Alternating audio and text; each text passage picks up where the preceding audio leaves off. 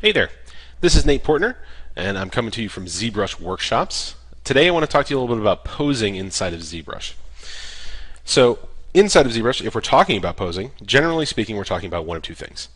We're either talking about using posing with Z-sphere rigs, oop, my weird E, or posing with masking. All right. Today we're going to be talking about masking. So there are a few different ways that we can use masking to pose. The first that we'll talk about is using the transpose line.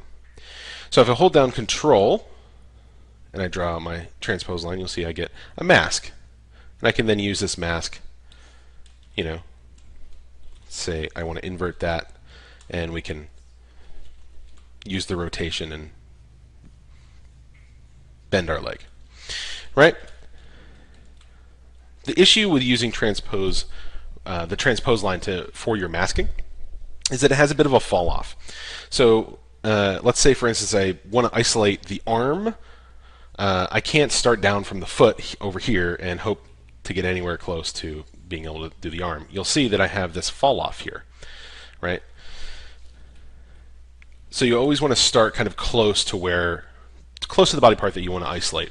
Obviously, starting from the foot to isolate the arm is a little bit exaggerated, but there have been plenty of times where I'll see people trying to, let's say, isolate the hand, and they'll start from the chest, and that can that'll cause you problems as well. Even if I get closer, you see I can't really quite get down to the wrist. So you always want to be mindful of that fall off. For masking with transpose line. So what I would do is I would even start kind of, dropped out of my transpose mode. I would start here kind of close, much closer. You can get kind of something nice on the wrist there, and then you have your hand isolated. Or you could just go from the other way, right, and say, start from the palm of the hand, and then just go up to the wrist, like this, and then I'll just invert my mask. And then I have that selection there. All right, so that's one way. That's using your transpose line. Now,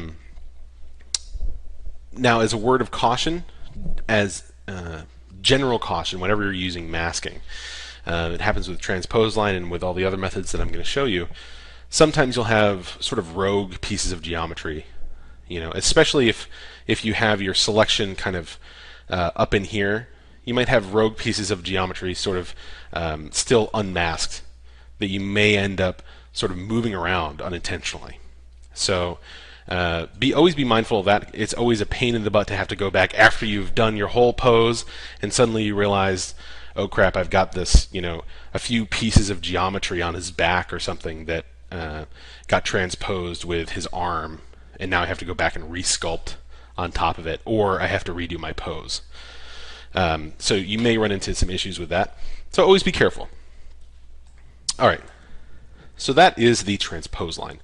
Let's talk about your other ways to do masking. So, of course, there's the mask brush. We have the mask pen here. You can mask out doing that way, right? This can be very useful if you're trying to transpose, maybe the fingers or something like that. A lot of times what I will do is I'll come into our mask and we'll do mask lasso instead, right? So now it's just a different masking brush. So then we can come in and we can have a little bit, I like having a little bit more control. This is why I prefer using the masking brushes, in particular the mask lasso brush, over using the transpose for the most part, because I feel like it gives me a little bit more control. I can really kind of get in there and hone sort of that edge, right? This edge right here. So I can make sure I get exactly the line that I want there, right? So that's that. Another thing that you'll see people do is and this is especially when you're not working from a base mesh. If you build out an entire character on Dynamesh, right? And suddenly you have to go in and you have to you have everything is all one big polygroup, right? So like this guy is already separated out nicely for us. But let's just pretend here that he wasn't. All right. So let's just pretend he starts off as one group, and now, you know, that's it. One nice thing for posing is using polygroups in conjunction with your masking to pose your character. So what I might do is I might come in here and say, all right, I want each and every individual finger to be its own polygroup. So let's come in, oops. Let's come in and we'll mask this off here, right? We'll say that. And that's pretty close, right? So now I'm going to Control W. That's going to mask that, or it's going to polygroup the masked area. And we'll go in here. And now I want to get this selection to be exact, right? I want this edge loop to be perfect. So what we'll do, Control-Shift-X to grow our selection.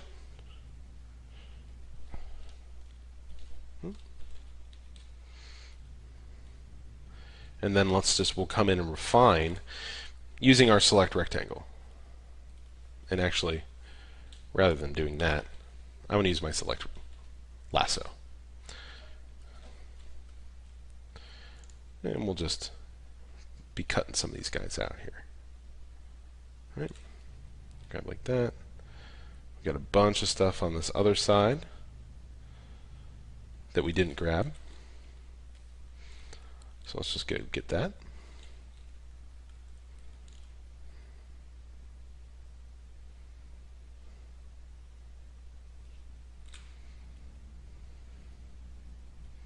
We'll grab this edge loop too.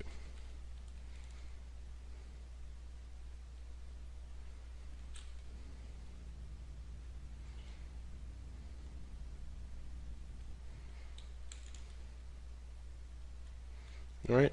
Now you can already tell just by how long this is taking me that this takes longer, right? But the benefit is that it gives us more precision, right? I have a pretty clean area here. And it's very precise. Right? So we'll just Control W this again to make it one full polygroup. Right? And now I have a polygroup that's pretty good there. Right? And so now if I want, I can go in, I can just grab this willy-nilly. Later on, you know, if let's say I need to redo the pose that I have for my hand, I already have my polygroup set up. So I can just come back in, mask them real quick, you know, and then there it is. Maybe I want to soften my mask a few times just to make sure it's a kind of a soft transpose, you know. Oops.